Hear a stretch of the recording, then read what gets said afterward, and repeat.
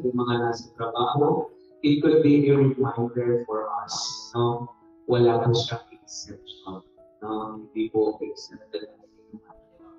So if you are so busy doing something for our life, sabi nga nila, no, point number 1 dito, hindi po nakapagdagdag ng buhay ng tao kung tayo ay napapanisa.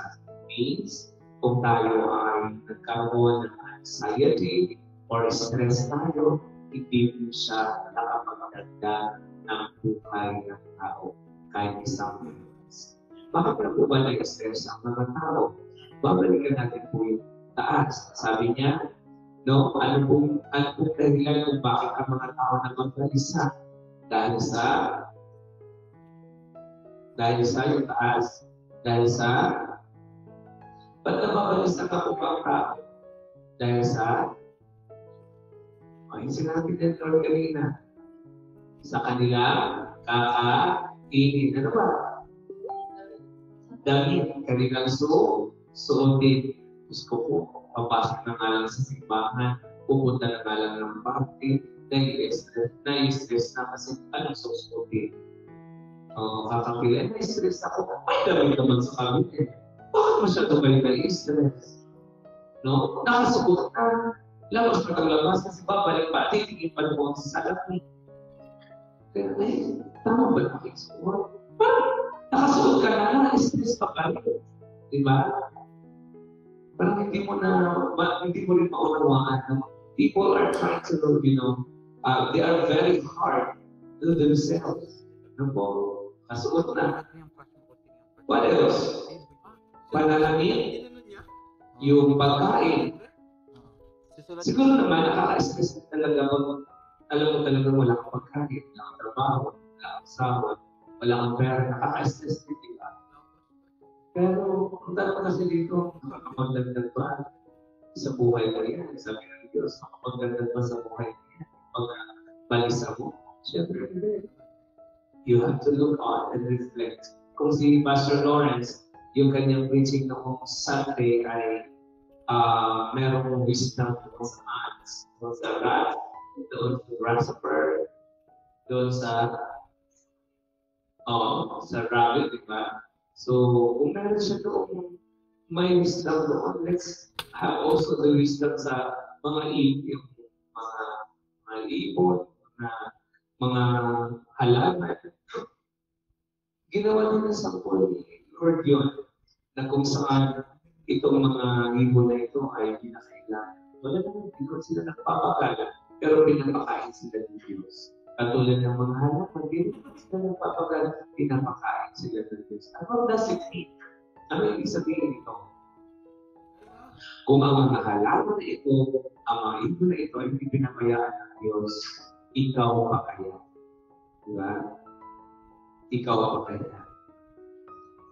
Ito yung isang napaka-promising na mensahe ng Diyos. Hindi ka niya pababayaan. Kasi you are more than flower. You are more than that ibon. Mas mahalaga ka sa mga bagay na ito. Kaya hindi ka niya pababayaan. Kaya sabi niya, kaya huwag kayong mag-alala.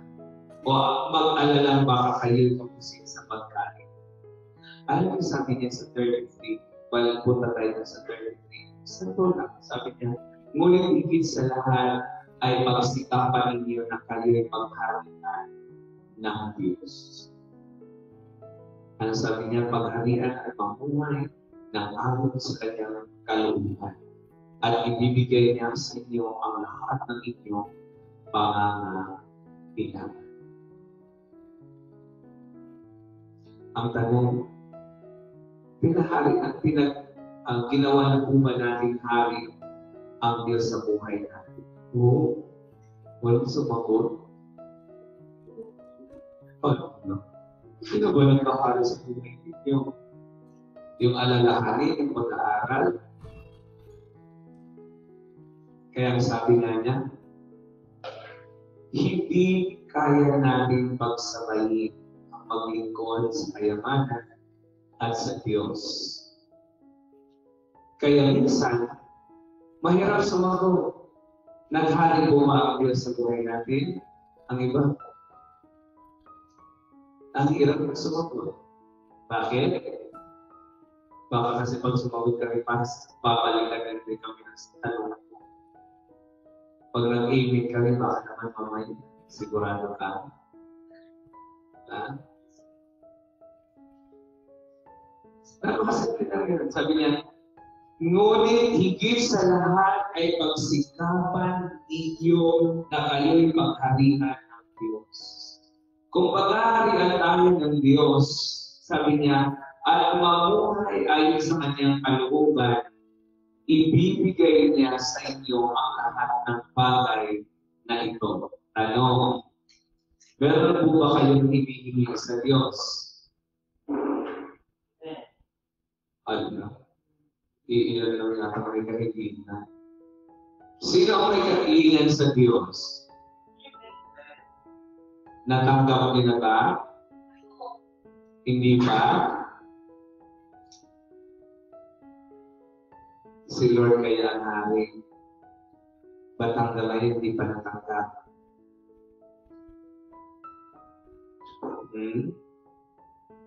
Itanong natin yun lagi. Bakit hindi ko ba natanggap yung gusto ko? Ako kasi, simple lang ang hinihingi ko. Ang hinihingi ko sa Panginoon, Lord, mayroon akong dalawang kamay, mayroon akong puso. Gusto ko lang mag-ikot sa iyo. Hindi ko hiningi mag-asawa. Hindi ko nga hiningi pagmahal. Diba? Kaya huwag na kayo manalangin na magpakasal ako. Huwag niyo na ko ang friend kung mag-asawa ako ulit. Dahil wala sa akin. Alam niyo po, ang hiningi ko lang sa Diyos, I can serve Him. Hanggang mamatay ako, nasa paglilingkod niya. Wala ko yung hinihingi sa Panginoon. Pero ang hinihingi, meron po, ba't hindi pa binigay ng Diyos? Magtanong ka, mag-reflect ka. Ano ang condition sa 33? Ano ang condition? Dalawa. Kung may hinihingi ka, ang tanong ko kanina, Diyos o kayamanan? Sabi niyo, Diyos. Anong condition sa 33? Ha? Anong uunahin mo dapat? Ha? Kaharian ng Diyos o hari? Dalawa yun. Sabi niya, ngunit sa lahat ay bigyan halaga ninyo ang kaharian ng Diyos. Saan kayo nakapokus? Sa kaharian o yung hari?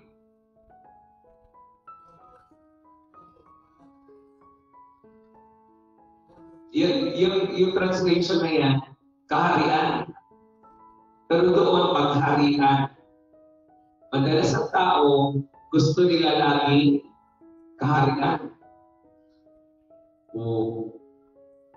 Gusto nila lagi ang kaharian, pero hindi nila kinikilala ang hari. Gusto natin ang kayamanan, pero hindi natin kinikilala ang may-ari ng kayamanan. Kaya tanong kanina, Diyos o kayamanan? Bakit Diyos? Kung nasa iyo ang Diyos, yung kayamanan, sa iyo na rin yan. Diba? Kaya lang, ang tanong doon, namuhay ka ba ayon sa kanyang kalooban? Very personal yun. Hindi ko naman din kilala kung paano kayo mamuhay sa kanyang kalooban. At sabi nito, mamuhay ng ayon sa kanyang kalooban. Ang una niya, sabi niya, higit sa lahat, pagsikapan ninyo na kayo'y pagharian ng Diyos. That means, ano ibig sabihin on? You know kung sino ang hari mo at siya yung hari. You will not look at what the kingdom is. Alam mo na, huwag kang makabokus dun sa kaharian. Kasi yung mismong hari ay nasa iyo. Iba kasi yung nakabokus ka sa hari, ay sa kaharian. What you can get from that kingdom.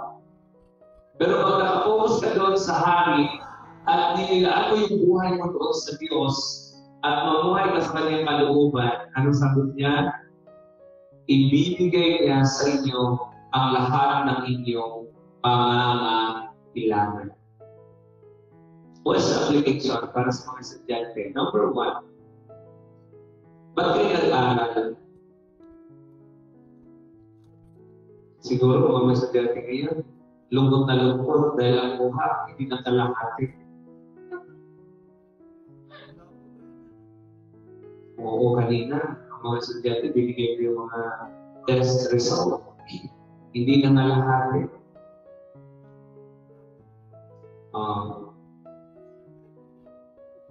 Tanong ko sa kanila, ano inunan nyo? Yung pag-aaral nyo o yung laro nyo? Mas inuna pa yung pagmamarites. O inaamin ko yung mga pamangkin ko, trip-trip lang niya magpapasa.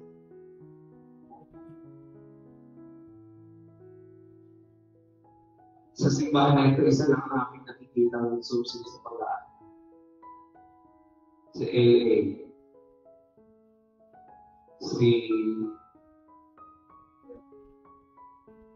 si Ryan, si Beg, si Hannah, magaling din yan sa man. Si Hannah pa, ganun lang yun ang sawa, brain ko, takang papangsyon. Pero kung gifted ka na, wala problema.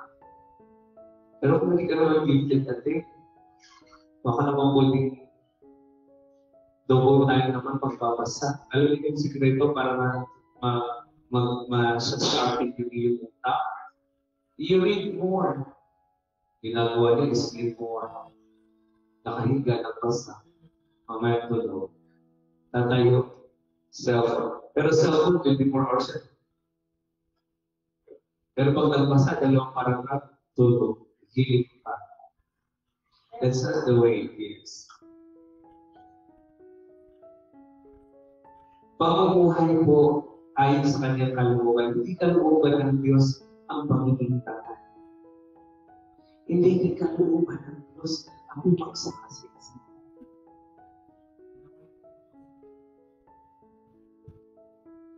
Hindi kalooban ng Diyos ang okay na masado na. Hindi niya yun. Ang kalooban ng Diyos, sabi niya, kung nandiyan ka sa kaharian niya, alam yung mga tao na sa kaharian ng Diyos, hindi ko naman sinasabing kayo, yung araw na kayo magbasa ka ng Bible, memorize ka ng verse. Pero sinasabi yun, what you are going to do, parang ganito lang yun eh. Pag ikaw ay pinagharian ng Diyos, ang kalooban ng Diyos ay pleasing to life. Hindi ka man matalino, pero nakitaan ka ng kamalitan. Hindi ka man ganon ka gifted sa utak, pero nakitaan ka ng pagpupursige. Hindi ka man ganon katalino, pero nakitaan ka ng disiplina. Yan ang kalooban ng Diyos. Lord, gusto ko pong, hinihin niyo ba sa Diyos na maging matalino kayo? Hinihin niyo ba na maging matalino kayo? Ay, kaya pala, hindi matalino, hindi niya pala. Sabi niya sa Santiago, ano sabi niya? If you lack wisdom, you ask. Kaya pala yung walang wisdom kasi hindi pala hindi. Alam niyo nung ako, nung nag-drugs ako, sa tagbilangan nag-drugs ako. After ng high school, nag-take ko ng drugs.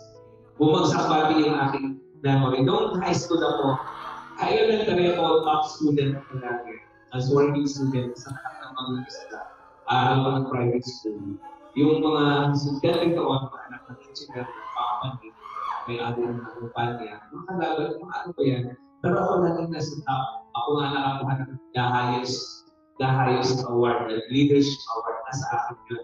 Hindi ka rin mo yung maging leadership awarding kung ang grades mo ay mababa. Hindi naman ako magmayabang. Masipag lang talaga ako naman. Habang naglalaba ako ng mga damit ng mga madre, nandiyan lang sa harap ko yung notebook. Bago ako nag-slice ako ng sibuyas kasi magluluto, nandiyan yung notebook at gilid. Mamaya nawala yung notebook, yung pala nalabahan ko. Kaya yung mga notebook ko, pag nag-check yung teacher, ano ito, basahan. Bumang napasak ko yan, pinapatuyo ko na lang. Kasi sa mga madre, pag binigyan ako ng notebook, for whole year na yan, hindi ka nabibila ng notebook, at titipilin mo yung notebook mo. Kasi nga sinabi mo lang sa ako, vow of poverty. It means, pag nakatira ka sa mga madre, yung sabon na safe, yung safeguard ng sabon dati. Dapat isang buwan yun kasi bago pa mag-grocery. Kung sino lang yung vow of poverty, kailangan disiplina ka sa pagkain mo, sa yung lahat, disiplina. Hindi ka pwedeng mag-aksaya. No? So yung notebook ko dati, pag lumango yan, papaypayan mo na lang yun, papalansahin mo para mabalik ko. Kasi hinihingi ko yun.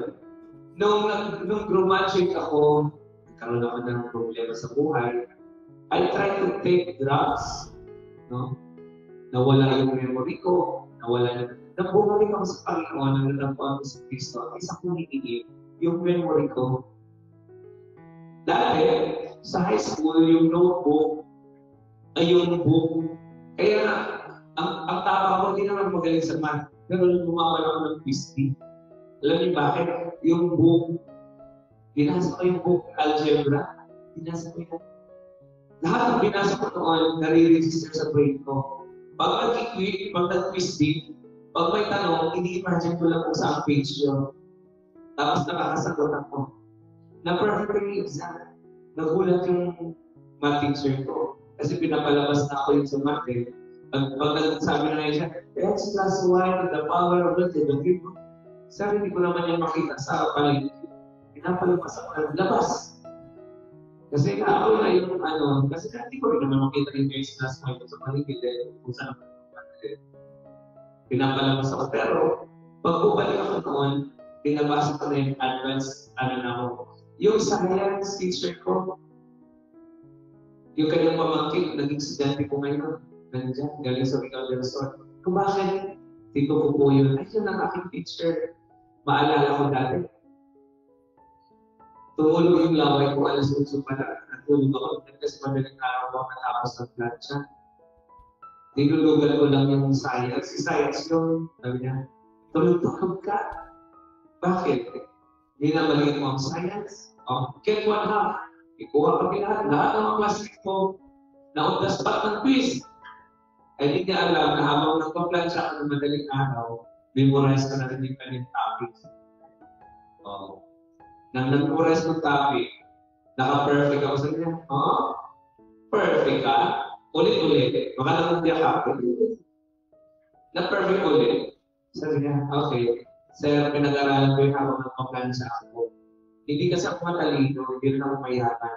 Alam ko anong meron ako, sipag at syaga, dahil tinitipunan ko. Doon naging best friend ko yung teacher. Kasi hinahamon ko talaga siya. Kasi alam ko mag-quiz talaga siya. Hinahamon ko yung dati. Noong nag-drugs ako, nawala na. Noong nag-duty ako for entertainment and everything, wala na yung lahat. Noong bumalik ako sa Panginoon, yun ang akin. Lord, ibalik mo sa akin ang memory. Nang binalik ng Diyos at seminary ko sa PTS, I do not know the Bible.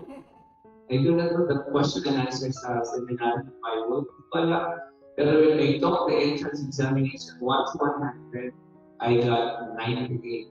Dalawa lang mali. Wala kang multiple choice of generation. No. 66 Bibles, mga tao, ito. Yung pinag-isip, nagulat ako, Lord. Wala na akong memory kasi distorted na yun eh. Sumigaw lang ako ng nag-working student ako. Pero, restore na Diyos yun. Because I asked.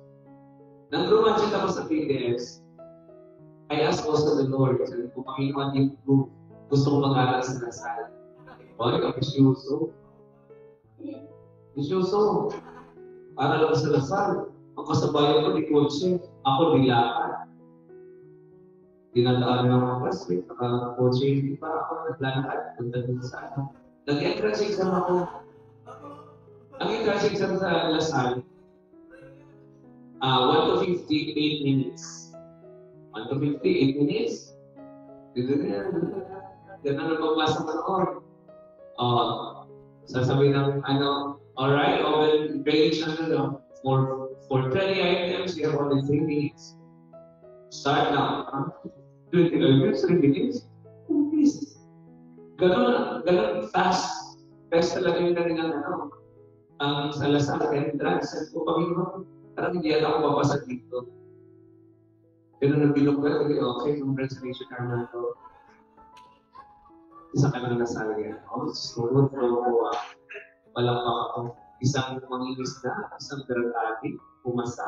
Pag ako yun, alam niyo, hindi din ako matalino. Dahil din sa Diyos, I ask God.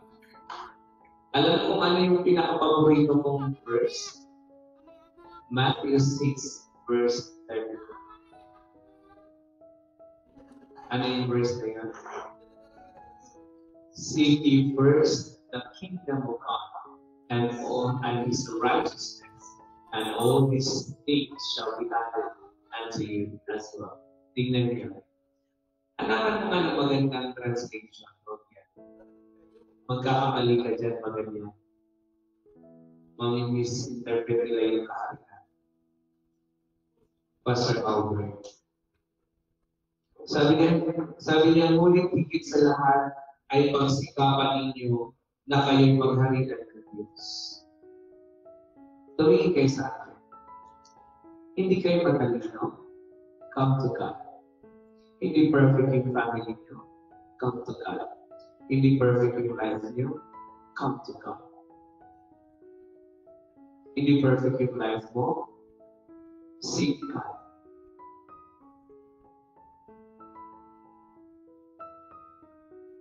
May problema kayo sa pera? Seek God. May problema ka sa attitude mo? Seek God. Sikapin yung paghirian ka ng Diyos. And all these things shall be added unto you as well. Hindi ko nariningan na mag-i-milionary ako. Ang daming opportunity para makalabas pa sa ako. Di ba? Thailand, Singapore, Ukraine, Israel. Ang daming offer. But I said, Lord, seeking your kingdom is not easy. Nandiyan ako at pinagharian mo na ako. Kagustuhan mo pa ba ang sunod? Ikaw ang iyong masunod. Enjoy naman mag-lingkod sa Go Ferrer. Paglabas mo, Emmanuel Christian Church na. Pag nasa Thailand ako, saan ako babalik, Emmanuel? Fly tayo. Yaman, mag-airplane ako, may maya. Pupunta ng ecc. Ito na, I start and I devote to Emmanuel Christian Church. Sabi ko, seeking your kingdom and your righteousness is the only secret of those things that I asked before. Kaya ikaw, gusto mo nang magbabago sa buhay? Seek God. Gusto mo nang katalinuhan? Seek God. At ang sabi niya, mamuhay na ayon sa kanyang kalooban. Ang kalooban ng Diyos sa buhay natin ay maging tayo, Anong kalooban ng Diyos? Well, nakalimutan na naman ang ating that you can do that. Anong kalooban ng Diyos? To glorify God and enjoy Him forever. Yan ang kalooban ng Diyos. Ba't ang loob mo kung nag-i-enjoy ko ba sa Diyos? Kapagod sa pagsakarga na naman. Kapagod, Wednesday na naman. Kapagod na kayo. Okay, mapagod. If you think na malaki ang mawala sa inyo pag wala kayo sa bahay, you think about this. Kung mawala yung bahay mo, ayaw mo magpunta sa simbahan, or if you think na hindi maganda or maraming mawala sa bahay, kaya sa prayer meeting, sa worship service, you think about this verse. Ano sabi niya? Huwag kayong mag-alala. All you have to do is seek the kingdom of God and His righteousness, and all these things shall be added unto you as well. Di ka makalabas dahil kapag ka walang tao sa bahay mo. Di naman bahay mo yun. Kung gustuhin ng Diyos yun, masusunog yan. Ayaw mo maiwanan yung ano mo, at ayaw mo muna magsimba dahil ganito, ay ang Diyos ang hirap magdisiplina ng Diyos. Yes, seek first the kingdom of God. Seek first. May kanta na yun, kanta. Sino gusto maging matalino? Say amen. The answer is, seek God. Gusto niyo maayos ang pamilya, yung relasyon ni mama ni papa? Uy. Yung relasyon ng pamilya, gusto niyo? O seek God. Huwag cellphone. Pagdating niyo sa bahay, you seek God. Pag ikaw din ay pinagharian ng Diyos sa bahay, sa bibig mo din, naghahari din ang salita ng Diyos. Hindi yan ikaw yung hari. Pag makasagot, ikaw yung sinusunod ng mama, ikaw yung nagagalit, ikaw yung nangaaway. Tutuwa ako kay Marisa, nag-chat si Marisa sa akin. Sabi ni Marisa, hindi na talaga dito kay dito. Laging binibigay ng sample. Sabi ni Marisa, dito, nag-sorry na po kay Alia. Very good. Buti naman, nagturo kayo mag-sorry. Nagsusorry na ako kayo pa kayo. Maya, mag-day pa kayo lahat. Masaya na yun. Di ba? Ang tanong ko kasi, do you want to seek God? Gusto niyo po bang pagharian kayo ng Diyos? Wala, ayaw mo pala. Gusto niyo umangan pero ayaw pagharian ng Diyos. Parang kaiba yan kayo. Sino gusto yumaman? Say amen. Wala, ayaw yumaman. Ako gusto yumaman. Sino gusto yumaman? Say amen. Mayaman sa pag-ibig, mayaman sa kasiyahan, mayaman sa lahat. Mayaman sa pera, mayaman sa pagpapatawad, mayaman sa pagpapakawa. Kaya man lahat. Gusto niyo po ba ano? Sino gusto pagharian ng Diyos? Gusto niyo yumaman pa na, mas ayaw pagharian kayo ng Diyos. There's something wrong with that. Diba? What's the secret of that?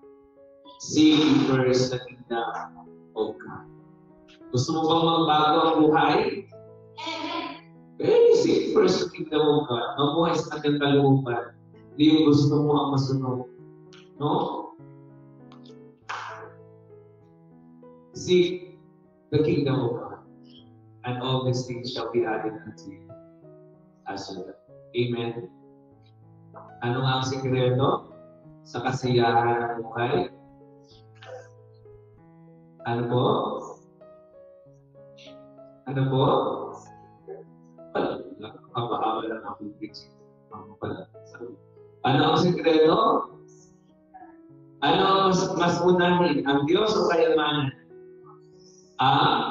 Diyos. At pagsikapan, paghalian kayo tayo ng Diyos at ang lahat ng mga bagay na ito ay ano? Ibibigay sa iyo ng Diyos. Ano kailangan ng mga bata katulad niyo? Ano ang mga kailangan ng bata katulad niyo? Ayaw sumagot. Gusto niyo kung saan? Gusto niyo ng pag-aaruga ng magulang. Gusto niyo ng papa, gusto niyo ng mama, gusto niyo ng pagmamahal, gusto niyo ng lahat yan. Ngunit, minsan o madalas, biktima tayo ng mga pagkakataon na wala yung mga hinahanap natin. But there is a promise of God. Anong pangako ng Diyos? You seek it, and the things will be given to you as well. Wala ka mang mama, meron kang Diyos. Wala ka mang papa, meron kang Diyos. At sa Diyos kailanman hindi tayo papabayaan. Hindi tayo kailanman iiwanan. Anong gusto lang niya? Anong gusto niya? Pagharian tayo. Ano sabi niya? Higit sa lahat, pagsikapan natin na pagharian. Amen? O huwag maghari ng girlfriend at boyfriend sa buhay niyo.